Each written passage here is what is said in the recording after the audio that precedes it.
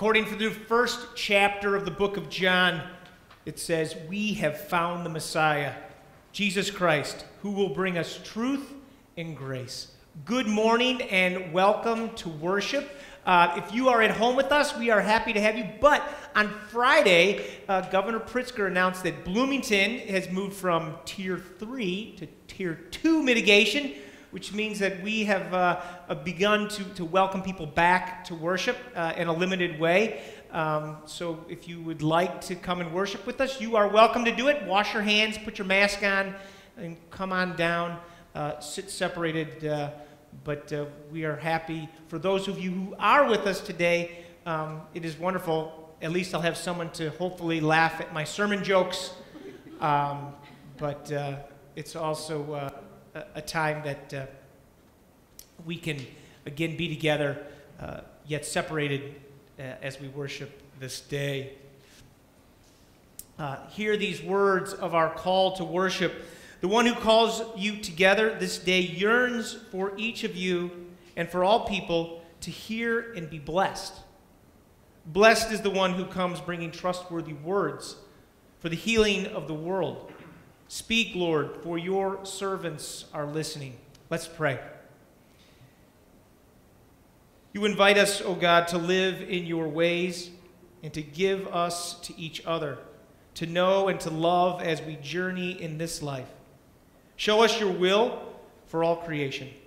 Help us to listen to your urgings and prayerful hearts so that we may honor what you have made. In the name of the Holy Trinity, one God, now and forever. Amen. Let us worship as we sing our opening hymn, Holy, Holy, Holy.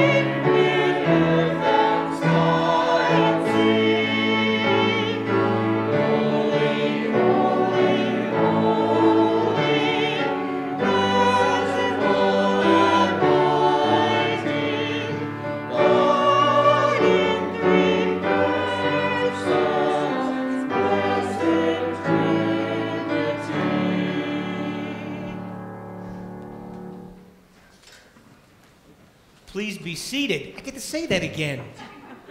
It's so nice to have people in front of me. Here are words of our call to confession. Assured that the one who calls us to hear and obey already knows the confession our hearts and is all ready to forgive. Let us confess our sin before God and before one another this day.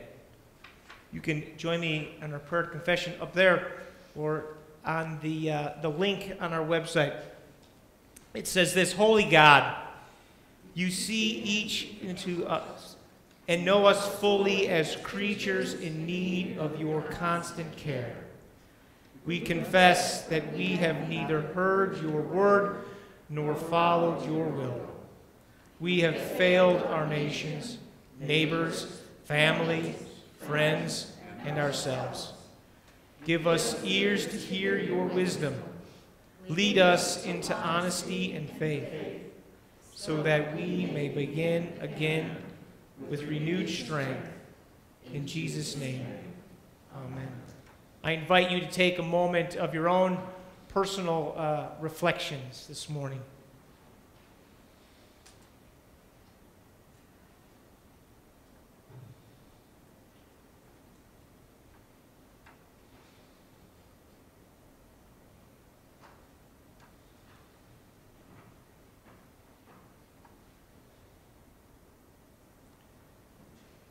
God knows the hearts of those who seek forgiveness. And by grace, you have been saved. In Christ's name, you are forgiven. Your sins are no more. You have been made clean. God strengthens you with freedom through the Holy Spirit. In Jesus Christ. Amen.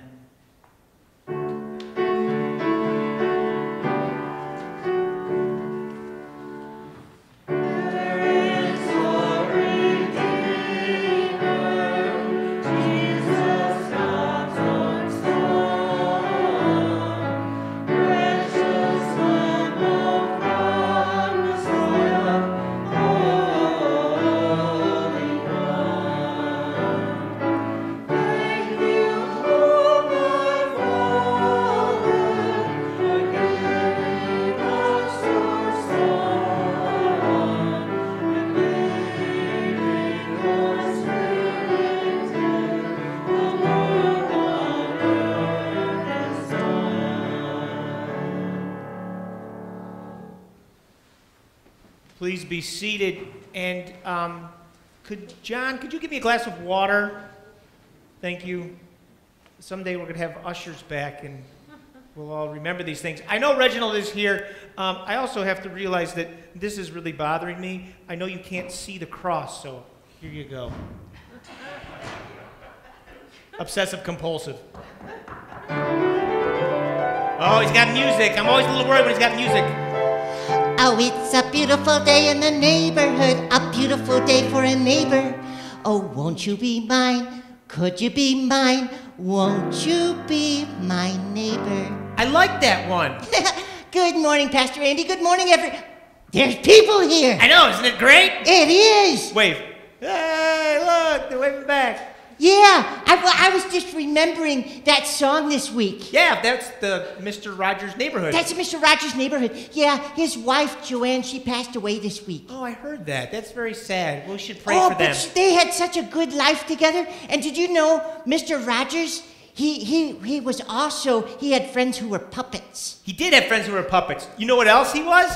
He was a Presbyterian minister. Man, he has a lot in common with us, doesn't he? He does. Yeah. And he had great lessons for the kids all the time about how to be good neighbors and how to be just good citizens as well. Yeah, I was thinking about that this week, how to be a good neighbor. Oh, Pastor Andy, I don't know if I can be a good neighbor because I'm so small. What do you mean? You're a good neighbor. You know, make people smile and you tell jokes. And even you smile. Well... an interesting smile, right? Yeah, I just opened my mouth. Right. You can't turn your cheeks very much. But, okay, but, you know, you do make people happy. You can do things. But I can't drive people anywhere. No, you can't. No. Thank goodness. And I can't really get things off the top shelf for people because I'm pretty short. No, we had a lot of branches fall down a few weeks ago. I don't think I want to see you with the chainsaw. Yeah, and my right arm doesn't work so well. Right. So I know there's a lot of things you can't do. But I'm guessing there are a lot of things that you can do. Even if you're small or, can't reach tall shelves or run around, You want to guess what some of those wonderful things are? Well, what are they, Pastor Andy? Well, if I don't know yet. Good question. You're so insightful. So, with COVID, a lot of people are home alone, and they don't get to see people. You know what you could do? You could write them a care card. Well, if I'm left-handed, of course. Right, correct. Or maybe I could just call them. You could call them, or send a Snapchat, or email, or whatever you want. You could also do small jobs. Like what? Well, instead of picking up big sticks, you can pick up little sticks. Okay. Right? Well, maybe I could do that. Something else. You could, instead of, you could perhaps just make someone something to eat. I could do that. Like cookies or something. Well, you know what, Pastor Andy? Bring them ice cream. Oh, I love ice cream. I know you do. But, Pastor Andy, I also feel called to pray for people. Oh, yeah, there's that. You could pray for them, too. There's lots of little things that you can do that make a really big difference. Have you ever thought that maybe God calls you to do things? Yeah. Even when you're small? Even when you're small. This is a good lesson because I'm going to talk about Samuel today. And I'm going to talk about who? Samuel. He was a prophet in the Old Testament. And when God called him, he was like 10. What? Yeah. He was a little guy? He was a little guy. Wow, and he was a prophet. Someone who speaks for God? Right. Yep. That's when he started hearing God's word. When he was like 10. So it doesn't matter how small we are. Nope. If God is calling us to God's kingdom, we should listen. We should listen. And the Bible says, if you hear God's words, it makes your ears tingle. Or stick out like mine. Right. Exactly. Or ears like that can help hear God better. You know what? What? I think that this world would be a better place if we just listened to God a bit more. Yeah. Yeah. And just tried to help each other. And be a good neighbor? Right. Be a good neighbor. Absolutely. So I think you're going to pray today as your first example of doing something small. Okay, I'm ready. All right, go ahead. Let's pray. God, Jesus, Holy Spirit, be with us. Be with us. As we go through our days. And we try to find out. What you want us to do. How to be a good neighbor. How to show care. How to show love. And how to eat cookies. So that was my part. Amen. Bye, everybody. See you later, man. I like the theme music. I do too. All right. Be a good neighbor, Pastor Andy, and be a blessing. You be a blessing. Woo!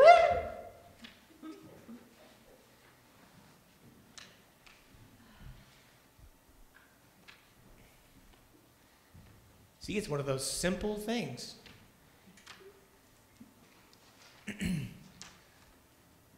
Let us pray, or pray with me as I pray our prayer of illumination. By your Holy Spirit, O God, open our ears and our eyes and our hearts and our minds to the Holy Word, so that it comes to rule within us for Jesus Christ's sake. Amen. Our first lesson is a psalm reading this morning. It is Psalm 139. It is actually one of my favorite psalms. And I had an aunt pass away this past week, my Aunt June. She was my father's sister-in-law. And this was actually read at her Zoom funeral yesterday. And which I think it's a bit ironic that God pulls everything together. We have to listen. We have to be observant. But Psalm 139 says this: O Lord, you have searched me and known me. You know when I sit down and when I rise up. You discern my thoughts from far away. You search out my path and my lying down, and are acquainted with all my ways. Even before a word is on my tongue, O Lord, you know it completely. You hem me in, behind and before, and lay your hand upon me. Such knowledge is too wonderful for me. It is so high that I cannot attain it. Where can I go from your spirit? Or where can I flee from your presence? If I ascend to heaven, you are there. If I make my bed in Sheol, you are there. If I take the wings of the morning and settle on the farthest limits of the sea, even there your hand shall lead me, and your right hand shall hold me fast. If I say, surely the darkness shall cover me, and the light around me becomes night, even the darkness is not dark to you. The night is as bright as the day, for darkness is as light to you. For it was with you who formed my inward parts. You knit me together in my mother's womb. I praise you, for I am fearfully and wonderfully made. Wonderful are your works that I know very well. My frame was not hidden from you when I was being made in secret, intricately woven in the depths of the earth. Your eyes beheld my unformed substance. In your book were written all the days that were formed for me, when none of them had not yet existed. How weighty to me are your thoughts, O God. How vast is the sum of them.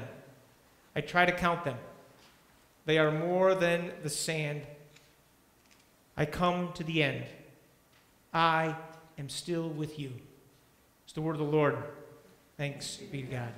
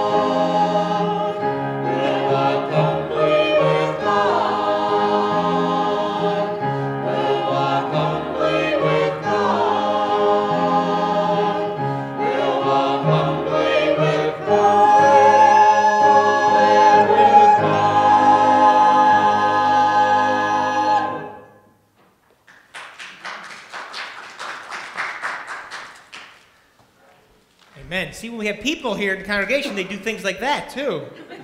This is a way to say thank you. Our Old Testament lesson, our additional Old Testament lesson, since we just read from the Psalms, is from the book of 1 Samuel, chapter 3, verses 1 through 20. And this is the call of Samuel. You can follow along up here, or if at home you can follow along in your own Bible. And it says this: Now the boy Samuel was ministering to the Lord under Eli. The word of the Lord was rare in those days. Visions were not widespread. At that time, Eli, whose eyesight had begun to grow dim so that he could not see, was lying down in his room. The lamp of God had not yet gone out. And Samuel was lying down in the temple of the Lord where the ark of God was. Then the Lord called Samuel. Samuel, Samuel. And he said, Here I am. And he ran to Eli and said, Here I am, for you called me. But he said, I did not call you. Lie down again. So he went and lay down. And the Lord called again, Samuel. Samuel got up and went to Eli and said, Here I am, for you called me. But he said, I did not call, my son. Lie down again. Now Samuel did not yet know the Lord, and the word of the Lord had not yet been revealed to him. The Lord called Samuel again, a third time. And he got up and went to Eli and said, Here I am, for you called me. Then Eli perceived that the Lord was calling the boy. Therefore Eli said to Samuel, Go lie down, and if he calls you, you shall say, Speak, Lord, for your servant is listening. So Samuel went and lay down in his place. Now the Lord came and stood there, calling as before, Samuel, Samuel. And Samuel said, Speak, for your servant is listening. Then the Lord said to Samuel, See, I am about to do something in Israel that will make both ears of anyone who hears tingle. On that day I will fulfill against Eli all that I have spoken concerning his house, from beginning to end. For I have told him that I am about to punish his house forever for the iniquity that he knew, because his sons were blaspheming God, and he did not restrain them. Therefore I swear to the house of Eli that the iniquity of Eli's house shall not be expiated by sacrifice or offering forever. Samuel lay there until morning. Then he opened the doors of the house of the Lord. Samuel was afraid to tell the vision to Eli. But Eli called Samuel and said, Samuel, my son. He said, Here I am. Eli said, What was it that he told you? Do not hide it from me. May God do so to you and more also, if you hide anything from me, all that he told you. So Samuel told him everything and hid nothing from him. Then he said, It is the Lord. Let him do what seems good to him. As Samuel grew up, the Lord was with him and let none of his words fall to the ground. And all of Israel, from Dan to Beersheba, knew that Samuel was a trustworthy prophet of the Lord. This is the word of the Lord. Thanks be to God. Let's pray. Heavenly Father, we thank you for being with us this day, for bringing us back through the doors to again worship together, not only virtually, but together. Let us hear the words that you have taught, which you have proclaimed, which you have written, so that we can carry them into a world that we know needs to hear them. Amen. So I would say that this is a rather well-known passage in Scripture. It's part of the lectionary reading, so there's a chance that it gets read in worship at least once every 3 years. Question, how many of you have heard this story before? Okay, good number of you. All right. How many of you have an understanding of how we have arrived at the call of Samuel, and then perhaps what happens afterwards? You can raise your hand for that. Not as many, right? We only a few of them. So I'm going to give you a little backstory here of how we got to the call of Samuel. Samuel is the eventual son of Hannah and Elkanah. And what we know is that Hannah was unable to conceive children, so in her great distress and shame at that point in history of not having children, she goes to the temple in Shiloh. It's not in Jerusalem yet, and she prays to God for help. In Hannah's prayer, she vows, though, that if God would remember her and bring her a son, that she would dedicate her son to the temple, thus giving him to the Lord. And God does hear her prayer, and he gives her a son, and the birth of Samuel takes place. And after 3 years, and what Scripture tells, after his weaning, she takes him to the temple, and she dedicates him to the temple. In other words, she actually gives her 3-year-old son to the temple. Okay? It's here where Eli takes him under his wing and begins to teach him the ways of being a priest. So our reading for today has Samuel is young. He's maybe, 8, 10, maybe 12. I mean, really at this point in his life, he's not a priest. He's actually, no more than I would say a temple gopher. He did the beckoning of Eli. It even says in our scripture reading today that when he woke up, he's the one who opens the curtains. He opened the doors to the temple so people could see. Now, there's also a backstory. A backstory to the call of Samuel is that Eli had 2 sons. Their names were Hophni and Phinehas, who Eli had been trying also to train to fulfill the role of the high priest of the temple. He was training his sons to replace him when he died. And you can tell from our reading that he can't see very well anymore, but he's kind of starting to phase out a little bit. Now, the problem is that Eli's sons are what Scripture calls wicked. They despise the task that it required of them. They don't want to be priests. They rebel against it. They do things like eat food from the altar. When people come to make sacrifices, it smells good. They take the meat, they eat it. They steal from the offerings. They have relations with prostitutes. They're just not good priests. The issue with Eli in no longer hearing God is because God has instructed Eli to straighten out his sons. Your sons are doing some pretty bad things. You need to straighten them out. But Eli never does this. And the curse of God upon Eli and his family, as told in our reading from Samuel today, does occur. It occurs in a fashion, if you continue reading on 1 Samuel chapter 4. I encourage you to read that. Right? Read 2, and you'll hear about Hannah and how Samuel's born, and then read in chapter 4, because this is when all the crazy stuff happens to Eli's sons. So we now find ourselves in the midst of today's reading, and not surprisingly, the word of Yahweh was precious in those days and was not frequently heard. That's what our scripture says. And because God, though, has a covenant with his people, he does something wonderful. The grace of God comes out, and he doesn't abandon them. So one evening, as Samuel lay down asleep, he hears a voice calling. Samuel gets up, he runs over to Eli and says, "Okay, here I am, you called me." And Eli says, "I didn't call you, go lay down again." So Samuel lays down, and I like to say, in much of the pattern of jokes we've heard our entire lives, the scene repeats itself.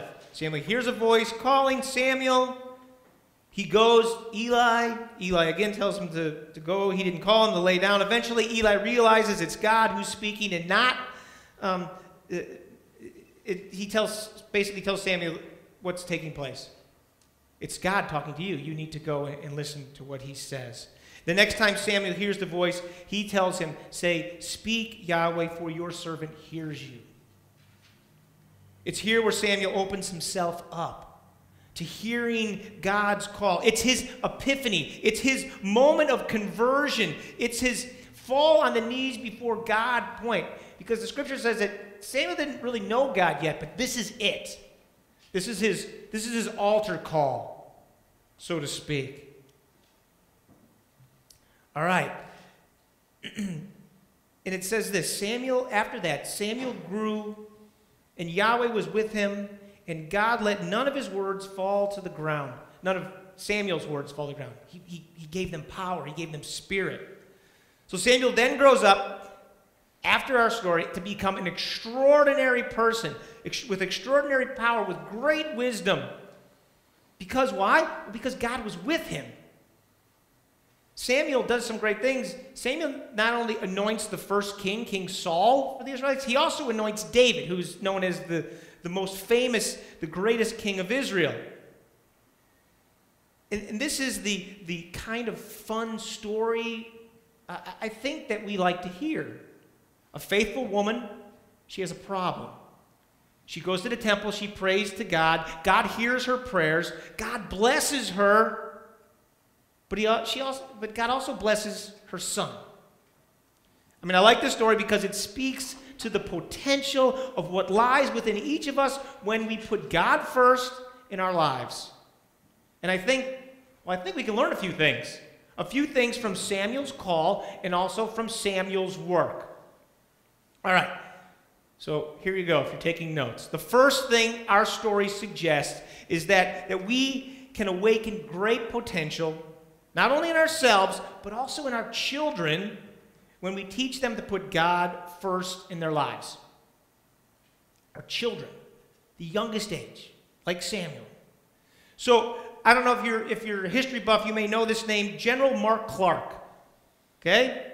General Mark Clark was one of the greatest heroes in World War II. He led the Salerno invasion, at which Winston Churchill said it was the most daring amphibious operation we have ever launched, or which I think has ever been launched on a similar scale in war. It was when they went into Italy. At that point in history, Clark had been promoted to lieutenant general. He was the youngest general in the army at the time. And if you look at his history, he was a graduate of West Point. Everyone's like, oh, he must have been a really inspirational, really powerful man. Although he was not at the top of his class. He was actually 111th in a class of 139. He was on what they call the backside of the bell curve. Samuel, in his hard work and obedience to the priest Eli, has found favor with God at a young age, like 10. He first hears God's call then. He eventually becomes a prophet, one that anoints Saul and David. He is the blessed son of a barren woman who simply had great faith in a difficult life. Samuel teaches us to work hard and to put our faith in God. And when we do this, certainly we will be awakened to great potential of what's to come. All right, that's the first lesson. The second lesson our story suggests is that God rewards faithfulness with blessing. And that gives us, I think that gives us a great cause for hope. Another story for you. There's a theologian and professor of pastors by the name of Fred Craddock. He's since passed away. I heard him before he passed away some years ago when I lived in Oklahoma. Great lecturer, great preacher, teacher of preachers. And what this particular day, he was giving a lecture on the practical implications of consecration. That's what the lecture was called. In other words, this lecture was to push pastors to give of their whole lives to Christ, right? Their consecration. What does that all mean? Craddock professed this act appears glorious, appears noble, and that the faithful wish to see their clergy in such a way. People of faith want to see their leaders give themselves completely to God in their ministries. He then went on to say, to pour oneself out to others is to pay the ultimate price of martyrdom. He said, yet, Craddock was always a yet guy, yet we think that giving all ourselves to the Lord is like taking a $1,000 bill and laying it on the table and saying, here's my life, Lord, take it away. But in reality, most of us, is that that's not what happens. For most of us, we are sent to the bank with that $1,000 bill to where we change it in for quarters. So that as we go through life, as we go through a life of ministry, we spend our life putting out quarters or 50 cents, listening to things like the troubled, the neighbor kids' troubled stories instead of sending them off. Going to committee meetings on nights where you'd rather be at home sitting on the couch. Giving a cup of water to an older gentleman in a retirement home. Those are the lessons. Giving our life to Christ often isn't glorious. It's done in all those little acts, though. Those little acts, 25 cents at a time. I mean, it would be easy to go out in a flash of glory, right? Here it is. It's harder to live the Christian life little by little over a long haul. See, we can see that Samuel has faith in God when he eventually listens to his call, but it's really not realized until we continue to read on in his journey. This is just the beginning of his call. We're in the book of 1 Samuel. Did you know that there's 2 Samuel too? Third long Old Testament book. Samuel has a lot of stuff. Samuel takes the time to listen to God's word that are spoken to him, and then he follows the path. As we each act in our faithfulness to God, how often do we see and live in the blessings that we do receive? They're out there. They are out there. We just need to be attentive to their reality. We need to let our ears tingle when we hear the word of God. Okay, the third thing that I think the call of Samuel teaches us is that it suggests that God will lead us through today's darkness and into tomorrow's light if we only serve. Now, I was thinking about it this week. There has been there obviously is a lot of talk about, I don't know, the events that have taken place this past year. Right? It's not hard to talk about. I think we talk less about the weather now in casual conversation than we do about things that happen now and in 2020. I mean, there's the COVID pandemic, there's George Floyd, there's autonomous zones, there's riots, there's looting, there's contested elections and rocky transitions to new administrations, right? All things we like to talk about or are forced to talk about. If we were just to watch the news on a regular basis, to fixate upon it perhaps, what's being reported, I would imagine that we would find ourselves pretty anxious and very troubled. Perhaps the darkness we believe to be within would blind us from today's and tomorrow's light. Here's what I mean. I've heard recently that the United States of America is a divided nation. I disagree. I disagree that we are a divided nation. I would say that we are a united nation with a divided government. And here's what I mean by that. When the Congress is called into session, what we witness is fighting, manipulation, backstabbing, pocket lining. Yet when a bunch of Americans gather together at, say, I don't know, in a sporting arena or in a concert hall or at a high school graduation, you know what? We do it really well together. Together we cheer for our favorite team. We experience the talent and the gifts that God has given others. We congratulate a friend or a family member for work well done. When everyday Americans come together, we actually look for commonality rather than a reason to judge, to accuse, or to hate. And I know this is true because I serve a congregation, St. Luke Union Church, that is not made up of a membership that is all of the same political party. But we are all a part of the holy family of God. All proclaiming Jesus our Savior. All being led by the Holy Spirit to serve and to protect one another with the love of God. In other words, we have a common mission. We all hold the same banner. We are all children of God. Samuel has been called by God to be the next prophet of Israel. It's a dark time. It's a dark time for this nation. Those who have been looked to and placed in a position to lead their people in their faith journey are unfortunately the ones who are exploiting the people in the temple of God. Scripture tells us that God has been silent. God has not spoken to his priests for a long time. But now Samuel has been called to speak the truth of God's word. Not an easy task. I mean, he didn't want to tell Eli what he heard.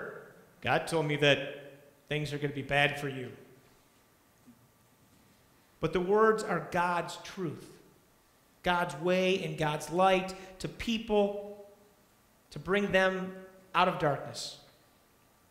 1 Samuel 3:3 says about Eli, and it also says a lot about everyone else. It says the lamp of God had not yet gone out. Out of the darkness shall come a great light. So 3 things. 3 things that the call of Samuel should teach us, and I hope for you to take away today. First is God shows the potential that lies within each of us. God rewards the faithful with blessings. And God will lead us through today's darkness and into tomorrow's light. Thanks be to God. Amen? Amen. Amen.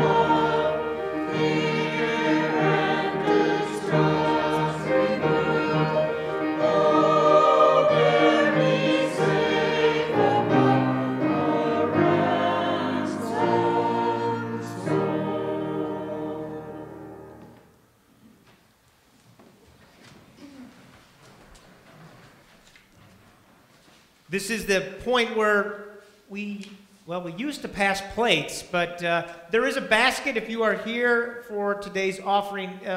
If you are at home, thank you. Thank you for your continued support of the ministry and the mission of St. Luke Union Church. As council met last week, I'm inspired by the things that we hope to accomplish here in 2021 as well. Excuse me. As we come together in prayer today, continue to pray for those on our prayer chain, if you get that email. Also, hold Juan Galvan in your prayers. He is our custodian who, I know he is recovering from COVID, but he told me last week that he is still a bit tired, and hopefully he will be back doing all the wonderful things he does here for this church building. So let's pray today. Heavenly Father, glorious Son, ever-present and sustaining Spirit, you are three, but you are one. We are many, but we are one in your love, in your grace, your blessing, and your mercy. Lord, help us to look to one another not with suspicious eyes or condemnation or cynicism or judgment, but help us to look to one another as each being a child, your child, loved and cared for, and with the same grace that reigns upon us. We are so thankful that we do have a place that we have again opened the doors to worship. Worship that will be done safely and wisely, but it will give us an opportunity to be together, to lift our hearts to you, to allow us to simply best hear your words. Let them tickle our ears when we hear them. We thank you for households that keep the cold out. We thank you for ability to share simple things. Even if they are small, they mean a great deal to those who receive. Even Reginald, who makes us smile, is capable of caring and sharing your love. Lord, be with those who are sick. Be with those who are continued to be exposed by COVID. Help them to remain safe. Help them to remain healthy. Be with those who grieve being alone, though. Those who perhaps have lost someone. Be with us and let us know that you surround us, that you carry us forward, that, as the psalm says, you bind us in both front and behind. Just continue to watch over us these days. Help us to continue to distribute and to inoculate, to overcome. And as we move this week, Lord, bring about peace in our nation. Bring about civility. Bring about a commonality that will bring us together and not separate us. One that will give us a common mission for all your people. Let what takes place in the inauguration of a new administration, that administration hears all people and does the best to serve all of those people. We thank you for your grace. We thank you for your mercy. We thank you for your blessing. Help us to learn from the words in Scripture. Help us to carry them forth into the world wherever we meet and whatever we do. Hear our prayer, especially this morning, the one that your Son taught us when we prayed together, saying, Our Father, who art in heaven, hallowed be thy name. Thy kingdom come, thy will be done, on earth as it is in heaven. Give us this day our daily bread, and forgive us our debts, as we forgive our debtors. And lead us not into temptation, but deliver us from evil. For thine is the kingdom, and the power, and the glory forever. Amen. There are several announcements that I need to share with you all today. The first one is that next Sunday, following worship, we will be holding our annual congregational meeting. You may have gotten your annual report. It is in the mail. Expect it. So we have questions with regards to that. Next week's annual meeting is going to be a hybrid meeting. It's going to be in person, if you choose to be here. It's also going to be via Zoom. So if you want that link, we are going to set that meeting up this week. We'll email it out to everyone as well. So you can Zoom participate, or you can come here and participate for that annual congregational meeting. There is a note as well every year, and I try to just share it with you. We have this thing in the church. It's called per capita. It's primarily a Presbyterian thing, but we carry it over to the United Church of Christ. And some people call it the church tax, but it's really not. It's money that we designate to our denominations and as a per-person basis. And that amount is $35.25. And we pay it for everybody. Some people share that money so it can just pass through to the denominations as well. If you are willing and able to share in the per capita this year, it would be greatly appreciated. Next Sunday is also not only Congregational Sunday, it is Script Sunday. So if you need script cards, the proceeds help us on our youth mission trip, which we are going this year.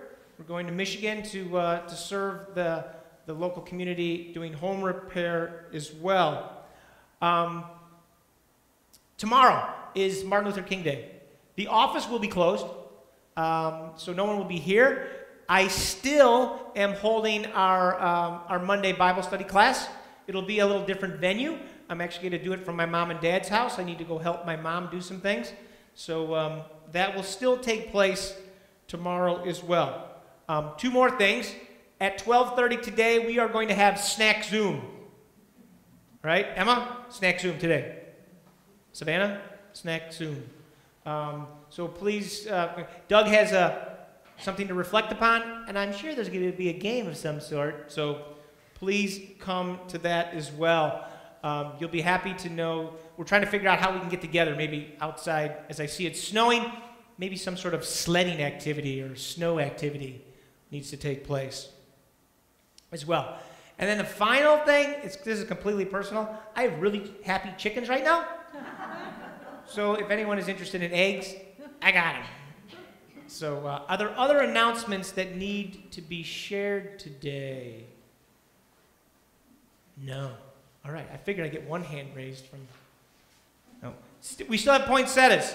If you want poinsettias, grab one before you leave. All right. Let us stand and sing our closing hymn, Here I Am, Lord.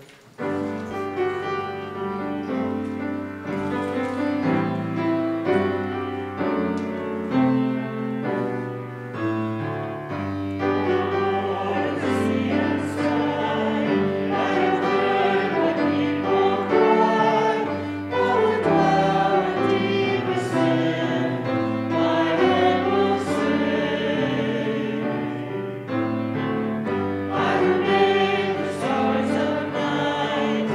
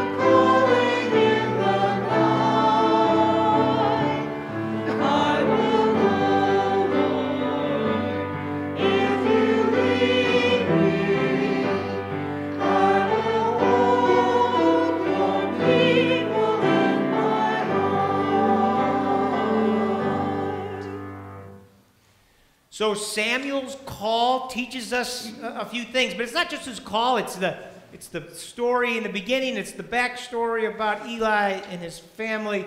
But the three things that we can learn is that God shows the potential that lies within us. God rewards faithfulness with blessings, and God will lead us through today's darkness into great light. So, in the name of the Father, and of the Son, and of the Holy Spirit, may you be blessed, may you be kept, not only today or tomorrow, but forevermore. Amen.